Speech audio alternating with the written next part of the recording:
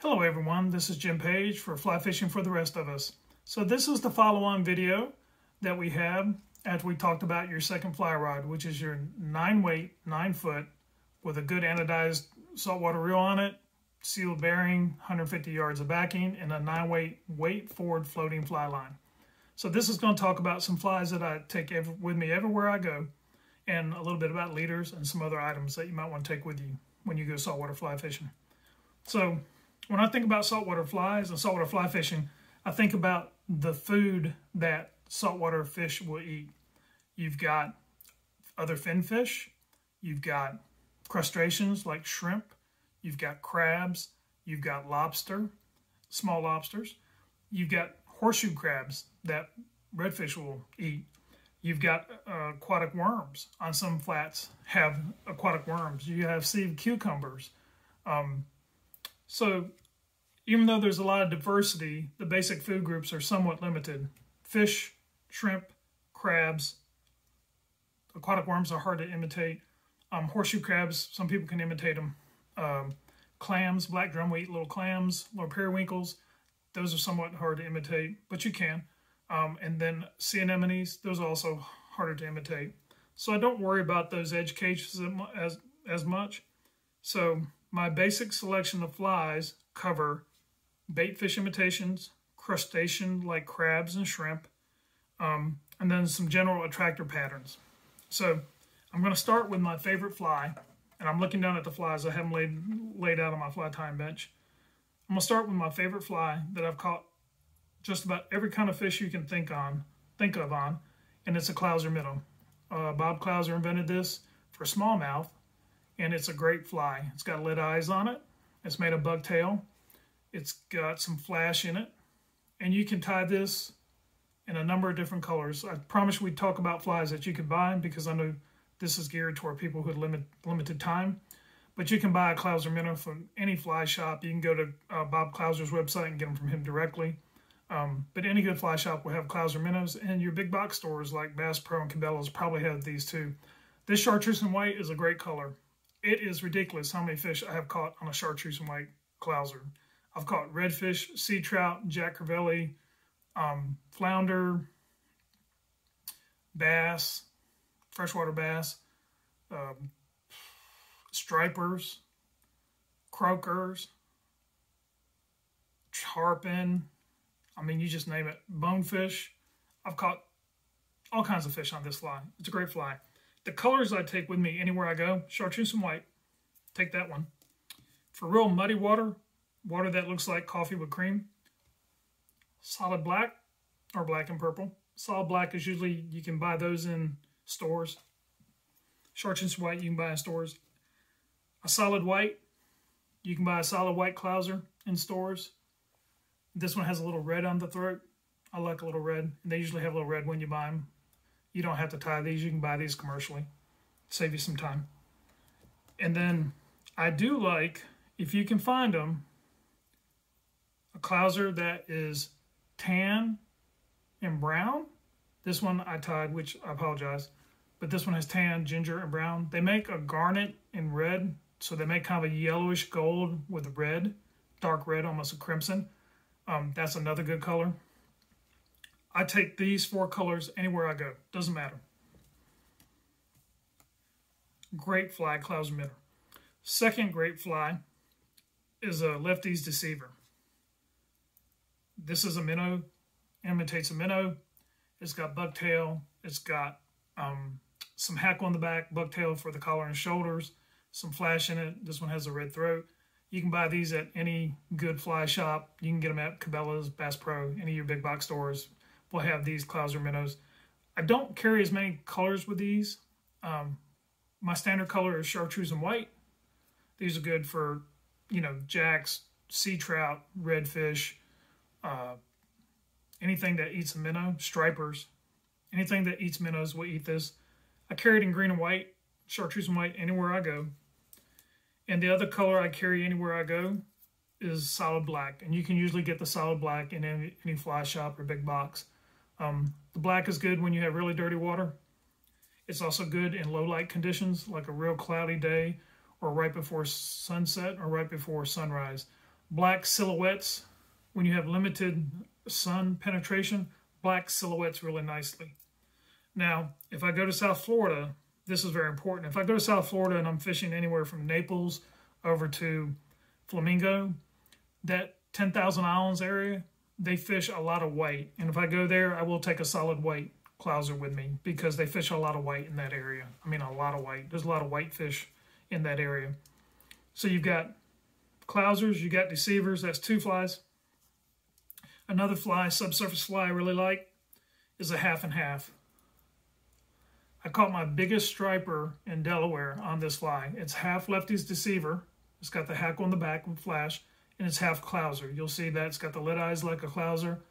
It's got the shoulder, or the collar is out of bucktail. I usually only carry chartreuse and white. This is a great fly. With smaller lead eyes, it's good for snook. It's good for stripers. It's good for redfish. I do have some other colors I use very specifically in Louisiana for this, but this is a great fly. Always carry one of these in your box, no matter where you go. I'm sure it's good. It's also good for Jack Crevelli. It's probably good for roosterfish. I haven't fished for roosterfish. I'm sure they would take it. Any member of the Jack family will take this. It's a great fly. So that's fly number 3. We've done Clousers, Deceivers, and a half and half. The next fly that I have that I want to show y'all. So a lot of saltwater fish eat shrimp. You can imitate shrimp with little small Clousers, but a lot of people use this hackle fly, or what they call a Seaducer, as a shrimp imitator. And all it is, and you can buy these in the stores, it's got feathers on the back, hackles on the back, and spun hackles on the front. This natural color is a great color. I also like this in purple and black if you can find them for tarpon. This lands very softly, so if you're around some really shallow water and it's got some spooky sea trout or snook in it, it lands very softly. It sinks very slowly. It almost suspends. If it's hackled heavy enough here, it will suspend. So if you're in grass flats, then it's a really good fly for grass flats. It's a really good fly around the mangroves. You can put a weed guard on it. You can buy these in fly shops. Sorry, in my face again. You can buy these in fly shops. And I carry these in several colors because I tie my own. But if you're going to buy them, this natural grizzly is a great color. And a really great color, which is kind of a standard in saltwater and freshwater, is red and white. It's just white hackles on the back with or without a little flash, and red hackles spun around the front to look like gills. This is a great fly. Great fly for snook, sea trout, jacks, tarpon, bass, largemouth bass, smallmouth bass, stripers. This is a great fly. Like I said, it suspends very slowly. It lands very lightly. It's good in shallow water. I really like this fly. So now we've got our Clousers, our Deceivers, our half and half, our hackle fly or Seaducer. Now there's an attractor pattern that's really good. It was developed on the West Coast, and it's a whistler. Dan Blanton invented this fly. You can buy this in fly shops, and it pushes a lot of water and it has a lot of bulk. And the 2 colors I like, I have the black color here. It's got natural saddle hackles, black bucktail, natural saddle hackle throat, some purple flash, and some red chenille flash. It's cactus chenille is what it is. A chenille that has flashes, unlike the woolly bugger that doesn't flash. It's cactus chenille throat. I have caught stripers on this. I've caught chain pickerel on this. I have caught sea trout on this. They use it on the West Coast a lot for the big stripers out there. You can catch tarpon on it. The 2 colors I like would be this all black with purple flash and either natural hackles or black hackles, and then chartreuse and white. Those are the 2 colors. I always carry 1 or 2 of these with me everywhere I go. So the next fly is a very old fly. It's called a Bendback. And what you do, and you can buy these in stores too. Your fly shops will have these. You might not see these in big box stores, but your stores will have this. And it's another minnow imitation. And basically, the hook is bent. Let me see, I'll hold this. the hook is bent right here at the top, right below the eye. So about 2 eye lengths down, they bend the hook. And when you bend the hook, you tie the bucktail, or the bucktail is tied on the top here. And you can tie it with bucktail. You can put hackle feathers out here to look like scales. And you put enough, and this one's been in my fly box, so the bucktail is kind of pushed down. But when it hasn't been pushed down in your fly box, the bucktail hides the point of the hook. And you can throw this thing around oyster bars, you can throw it around vegetation, you can throw it in the mangroves. And when it's tied heavily and the bucktail is in the position it's supposed to be, which is up around the hook point, it won't snag. It's fairly weed free. And you can throw it real shallow. It doesn't have any eyes on it. You can put eyes on it. You can tie it like a Clouser minnow, and you can make it go deeper. But this is a good fly for where it's really shallow or really snaggy or a lot of grass. If you have, like in the Florida Panhandle, you've got a couple bays in there with a lot of eelgrass, and the grass gets everywhere. This is good fly when you have a lot of grass. And like I said, you can put lead eyes on it, or you can buy it with lead eyes. You can buy it from Bob Clouser with or without lead eyes. I only carry I carry 3 colors with this one: brown over tan, purple and black, and chartreuse and white. And this one, of course, is brown over tan to look like a mud minnow or a munchamong. It's a little small bottom-hugging bait fish. So now we've talked about shrimp patterns. We talked about patterns that look like fish. Now we talk about crab patterns. There's a gazillion different crab patterns. There's quans. There's crab patterns. I can't even pronounce the name of them, that are all kind of crazy. The first crab pattern I learned how to tie, and the first crab pattern I used, and you can still buy these in stores today, is a Dell's Merkin. This one's just all brown to look like a fiddler crab. These usually in the stores, when you buy them, come in tan and brown.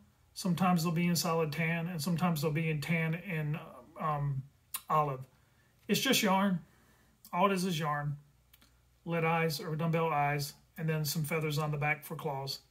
That's all there is. It's not real fancy. When you buy them in the store, they have little rubber legs on them on each side, and it imitates a crab, and it does a good job, and it's a simple fly. And I always take something that looks like a crab with me no matter where I go. Different colors.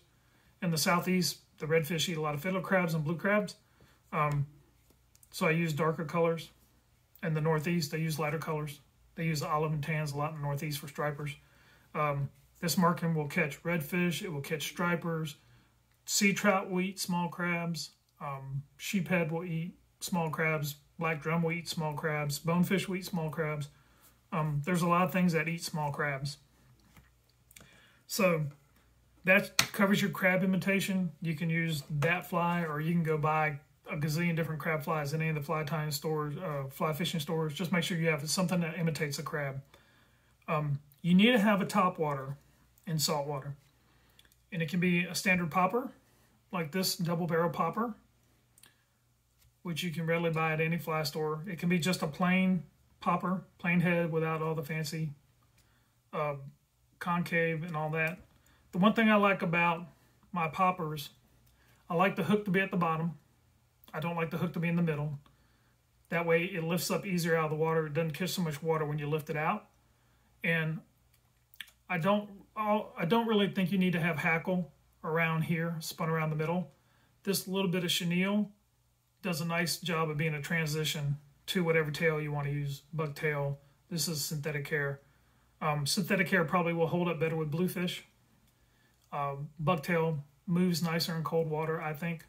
But this is a decent little popper for saltwater. And many things will eat in saltwater. We'll eat poppers. Bluefish, stripers, redfish, sea trout, jack crevelli, tarpon. Baby tarpon love little tiny gurglers. You can catch a ton of them like that. Just a popper is a good thing to have. I don't fish poppers for sharks because sharks, their mouth is way set back in the back of their snout. And when they go up to hit a popper, they push the popper out of the way. So I don't throw poppers for sharks. You can use a popper to attract a shark and then trail a fly off behind it if you want to, but I don't use poppers for sharks. The other type of topwater I like are these gurglers. You can buy these in any fly fishing store. You can buy them in the big boxes. These gurglers come with legs, and without legs. And they're similar to a slider. Slider is big in the bass fishing world and pike fishing. I don't use many deer hair bugs for topwater. They get chewed up pretty quick. And you also need to carry fly floating. So I carry topwater when I go saltwater fly fishing. I carry topwater bugs that don't need any fly floating added to them, like a deer hair bug. So this has foam on it, floats nice without adding anything to it. I do like the legs if I'm fishing in the Everglades, because in the Everglades, the snook during the winter months, or not during the winter months, certain times of the year, and not the winter months, so take that back. Certain times of the year, the snook will eat frogs, the big bullfrogs in the Everglades, and I think that the legs are definitely better for bass. This is a great largemouth fly. But in the Everglades, where the snook are back far away from the Gulf, I think the legs help. I think it reminds them of frogs a little bit, and they will eat frogs. So there's your two topwater flies that you need. It's not very complex. If you do want to fish for sharks, this is a red and orange deceiver. That's all it is. It's just a big deceiver made of red and orange, a little gold flash in it. Makes it easy for the shark to see, makes it easy for you to see. You can also use an eel fly, something that looks like an eel, which is a black fur strip. I don't usually carry those when I'm fishing. I will take those to the Northeast for striper, but I don't really fish for sharks anymore. I've caught a ton of sharks. They're kind of more trouble than they're worth. My favorite sharks to fish for are makos and black tips because they jump. A lot of sharks don't jump, so I don't really bother with them. And, getting them off the hook is a whole lot of fun. But if you do want shark fish, take that orange and red deceiver with you. So those are the flies. We're looking at something for topwater, half and half, Deceivers, Clousers, Seaducers, Whistler, Bendback, Merkin's crab, and the shark fly is optional. One last fly I want to talk about that's not really a fly. So we're talking about 7 flies, give or take, if you take out the shark fly. And it's this little spoon fly. If you travel in the Southeast and you want to fly fish, take a spoon fly with you, whether you're in Texas, Louisiana, Mississippi, Florida, Georgia, South Carolina, any of those locations. This little Dupree spoon fly, and there's other manufacturers of it. It's not really a fly. This works great. It's got a little weed guard on it. It does really well where it's really weedy. It flashes and flutters all over the place. It's a great little fly. So I always take one of those with me. If I'm going to the Mid-Atlantic or the Northeast or the New England states, I don't take one of these with me. But anywhere in the Southeast, take this fly with you. So we're looking at about 7 different flies that you need to have. Not really that many different colors. Not that bad as far as having to buy them. If you're throwing a 9-weight, you can throw up to a 2/0 hook on a 9-weight comfortably. So any of these flies in, say, a size 4 to a size 2/0 will work just fine. So those are your flies. So let's talk about leaders. Saltwater leaders are pretty simple. They can be, or you can make them really complex. I like simple. So you can go to the store and buy a standard bass leader. This is a 20-pound, 7.5-foot bass leader. That will work for bass. That will work for saltwater, just fine. Take it out of the package. Start using it. Same thing with the freshwater leaders. The last 18 inches is the tippet. So once you use up 18 inches, you get a little spool of 20-pound mono and tie some more tippet on. If you want to do saltwater specific, they make saltwater specific flies. Now, leaders, not flies, sorry. Leaders. Now, these will be a little more expensive than the freshwater leaders. So this is a saltwater specific leader. It's got a picture of a permit. It's 10 feet long. It's got 40-pound tippet on it. It's probably a shock tippet. That's fairly heavy. You don't need 40-pound for most of your inshore fishing. I have this one for really big redfish in grassy areas. I will tell you that these leaders that are store-bought, that are tapered with no knots, in areas of thick eelgrass or thick grass, they won't pick up grass. You can also tie your own. Here I tied a leader. It's 10 feet long, and I wrote down a little post-it note. I wrapped it around my hand, wrote on a Post-it note, 10 feet, a 40-pound butt with 15-pound tippet. So this leader has a butt section, 3 pieces for the mid, and then a tippet. And there's lots of people who have recipes for leaders. I have a whole sheet over here. We'll have a discussion about leaders one day, a longer discussion. You can time yourself.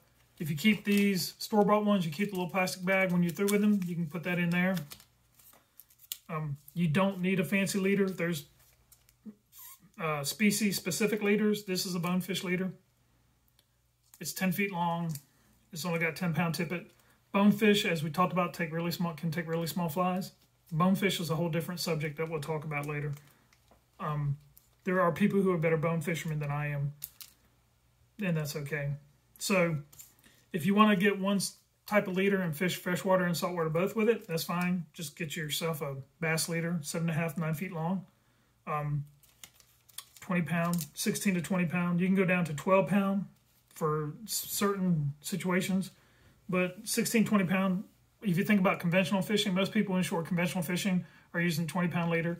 They might use 40-pound leader when they get down fishing for snook. They have the sharp gill rakers, or sharp on their gills. They got real sharp rakes on their gills, and they'll slice 20-pound pretty easy, the big snook. You can catch a pretty big redfish on 20-pound leader. You can catch a pretty big striped bass on 20-pound leader. The one thing you might want to think about, I didn't set one out, you can buy a leader with a piece of steel at the end of it. Bluefish, barracuda, Spanish mackerel, king mackerel, all those type of fish. It doesn't hurt to have a little steel leader on the end of it. And if you buy a pre-made leader with the steel on the end of it, or titanium wire on the end of it, you can also use it for pike and muskie. Just because you bought it for saltwater doesn't mean you can't use it for freshwater. So a steel leader, if you think you're going to be in a place that has king mackerel, Spanish mackerel, barracuda, then a steel leader is not a bad thing to have. And buy one, and if you go pike fishing or muskie fishing up in the north or Midwest, then use it up there too. So that has your flies, that has your leaders. Now, one thing about leaders, saltwater leaders can be very simple, because when you're throwing a fly this big, this 1/2 and 1/2, it's not a very delicate presentation. You don't need a really fine-tuned leader. There's a lot of guys in saltwater that they build a simple leader. They take 40-pound fluorocarbon or mono, and they take 6 feet of it, and then they tie in 3 foot a 30-pound and 3 foot a 20-pound, and that's their leader. 3 pieces. It turns over fine. A lot of people for a 9 weight will use a 50-pound butt section, which it's not a bad idea. This fluorocarbon leader is a little bit stiffer than mono, so you can probably get away with 40-pound. So 40 or 50-pound butt section, 6 feet, 3 feet of 30-pound with a blood knot or a triple surgeon's loop, and then 3 feet of 20-pound, and that's your leader. Just that simple. And that'll work fine for redfish. That'll work fine for black drum. It'll work fine for small tarpon. Big tarpon, you really need a specialized leader. It'll work fine for striped bass. It's a good leader formula will work for peacock bass. The one thing I will say is big tarpon needs specialized leaders. Big sharks really need more of a specialized leader if you're going to go after them. But those fish that big, you probably don't want to hook on a 9 weight anyways. Those are knots that are good to know in saltwater. There's 3 knots good to know. One is a blood knot for attaching leader to tippet.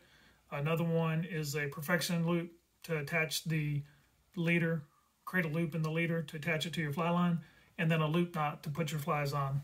In a sense, the old-fashioned clinch knot also work. So those are knots you need to know. We won't talk about those too much because this video is getting kind of long.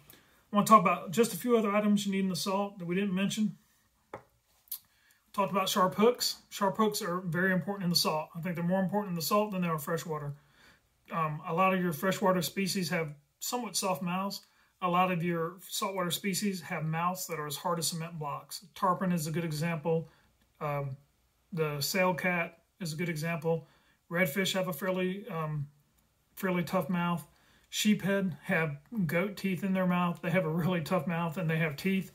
A lot of your saltwater fish have teeth, so be careful. Don't be sticking your fingers in saltwater fish's mouth right away. A lot of saltwater fish have crushers in the back of their throat for crushing crabs. Don't get your hand back in there. That's a mess. So carry a hook file. Keep your hook sharp at all times.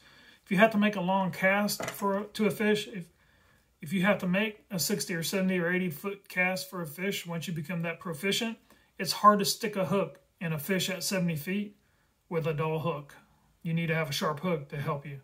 And the one thing I mentioned about casting 80 feet with a 9-weight fly rod, if you're casting to a fish at 40 to 60 foot in a 30-mile-an-hour wind, you're going to want to be able to cast 80 feet with no wind because it's just that much harder. There's always wind in saltwater. When you get down to the Keys or the Bahamas, if you're on an island, there's always going to be wind. If you're, say, anywhere in the Gulf of Mexico and there's a landmass either to your north or your east or your west, then you'll have a landmass to help break that wind. And a lot of times you can tuck out of the wind. But if you go, say you've got a business trip or a family vacation to Key West and you get to fish a half day, there's always wind coming from some direction in Key West. Or it's just me. I think I attract the wind. That's my wife's theory is I do attract the wind. So there's always wind. And the further you can cast without the wind, it makes it that much better to cast when you're in the wind. Because you don't want to blow a good shot on a fish when you have a lot of wind. You need a set of pliers. They don't have to be fancy. These have a little cutting jaw in them. Remember we talked about the other pliers have a cutting jaw in them. These have a cutting jaw in them. The nice thing about fly fishing is you're not using braided line because, you know, scissors and knives cut braided line better than a lot of these cutting jaws. These cutting jaws will go through any tippet or monofilament leader that you want to use or fluorocarbon leader we want to use. Carry you some pliers. The thing about pliers, the last time I checked the FAA regulations, you could take pliers on the aircraft, not check them if they're under 6 inches long. So if you have a little set of pliers that are under 6 inches long, you can put them in your bag that you have your flies in and take them with you. Unfortunately, if you hook a shark, these little pliers, your hand is a lot closer to the business end of that shark than you want to be. With a stingray, you have to watch that tail. I've unhooked stingrays that have been hooked with this. You know, there's a way to do that. If you're fishing with a guide, it's easier. But you need to have pliers with you at all times in salt water. And if you're driving and you have longer pliers, that's better. It gets your hands away from the business end of whatever you're trying to catch. You need some sunglasses. We didn't talk about this on the previous video. Polaroid sunglasses, very important. Lets you see down into the water. It protects your eyes. If you have a strong wind coming onto your casting shoulder, if you cast right-handed, the wind's coming this way. Or if you cast left-handed, wind's coming this way. If you don't turn around and do a back cast, or if you don't bring that cast low and up, the wind could push that fly right onto your face, right into your shoulder, right into your ear, right into your butt. Wear some good sunglasses that cover your whole eye area to protect your eyes from getting bounced on by a fly. You got a fly like this with those big lead eyes coming at your face at a high speed. If you can't get out of the way, I know these don't look as cool, but you need to have something that wraps around your face and covers your eyes and protects your eyes. Eye protection is very important. So don't get cheap sunglasses that aren't polarized. Make sure they're polarized and make sure they have some shatter or impact resistance to protect your eyes. Because, you know, it's hard to fish when you can't see. So get some good glasses. I carry 2 sets of glasses with me when I travel. I carry a pair of yellow lens glasses for cloudy, overcast, low light conditions. And then I carry a pair of these amber bronzy for inshore. Most sunglass manufacturers will tell you that it's an inshore lens, it's bronze, it's amber, or green bronze, or come brown, some kind of crazy combination. But they'll say good for inshore. And then the yellow glasses are for low light. They're just yellow. I guess that might be amber. So carry 2 sets with you, one for low light and one for bright light. You won't regret having some sunglasses that are yellow lens for low light. Even if you buy less expensive ones for the low light conditions because you're not going to use them as much, carry them anyways, and then carry them, get you a set of good inshore sunglasses. So you've got your pliers, you've got a hat. Don't forget your hat, your buff. You need hats to keep the sun out of your eyes so you can spot fish. A dark brim is better than a light brim. Get a buff, cover up your face and your neck and your nose for sun protection. You got your pliers, your sunglasses, your hook file. Keep those hooks sharp, sharp, sharp, sharp, sharp. You've got your leaders, either store-bought, and a good fly fishing shop will help you with that. Get some mono, time yourself, no big deal. Get some spools, use that, time yourself if you want to. And just not even a dozen or so flies. And that's all you need for saltwater. That's what I take everywhere I go. That's it. So now I will try to tilt the camera. I'm not even going to promise I can do this without making a mess. I'm going to take this shark fly out because I hardly ever fish for sharks, and I really don't take this with me anywhere. So we're going to take that fly out. We're not going to count that fly. And that's all the flies you need. So I'm going to grab this thing. This is going to be awkward and ugly. I know, you can put in your comments if you want. I don't have any fancy cameras. I'm doing this off my phone. So let's see what I can do here. I don't know. Is everyone getting seasick? Whoa, whoa. All right, so here you go. That's your gurgler. That's your popping bug. Those are your Clousers. Greatest fly. Greatest fly. I've caught so many fish off that fly. It's just stupid. Here's your Seaducers or hackle fly. Shrimp imitations. Great fly. Over here, you've got your Merkin, your crab imitation. You need to carry a crab imitation with you. When you have a crab fly, work it slowly. Most crabs don't move at high rates of speed. And you've worked the crab fly. Get it close to the fish and work it slowly. I mean, get it close to the fish. You've got your half and half, which is a good bait fish imitator. That's probably the only color you ever need. You can go with a solid black one if you want. Your Deceiver. Those are really the only two colors you need to start with. This is for when water is really muddy. This is for everything else. Your Whistler, solid black, chartreuse and white. Your Bendback fly, you can do this in chartreuse and white. You can do it in tan and brown. You can do it in solid black or black and purple. I tend just to carry this brown and tan one and use it in really shallow water, and tend to use it more in the southeast. So I'm trying to see what you all can see. So I think that's it. I think that's everything. I'm probably got a bad angle right now. Let's go down. And then, of course, the spoon fly for the southeast. But that's it. That's all the flies you need. You don't need a huge amount of flies. You don't need 5,000 flies made of everything to fish near shore saltwater anywhere on the East Coast and the Southeast. And some of these work on the West Coast too. Like I said, this Whistler is a West Coast fly. It was invented on the West Coast by Dan Blanton. So that's it. All right. So now we're going to spin you around. Going to make you dizzy again. Hopefully you saw those flies on the table. Hopefully it wasn't too bad. And we're going to wrap this video up. I know, sorry for the camera work with my phone on a tripod. If I get time somewhere in the future, I'll get one of those fancy GoPros. I had one a long time ago. My wife got me one. I couldn't even figure out how to use it. The directions that came with it in the book were so small, I couldn't even read the directions. So I gave it to my buddy who's down in Central Florida, and he never uses it either. But if I keep doing this, I'll probably get myself a GoPro with one of those chest mounts and do all that fancy action live motion stuff. But right now, we're just going over the basics. So that's all I have. Keep your hook sharp. Keep your lines tight. And we'll have some more videos about some other travel items. We'll have some stuff about how to sneak in fishing trips when you're on family vacations.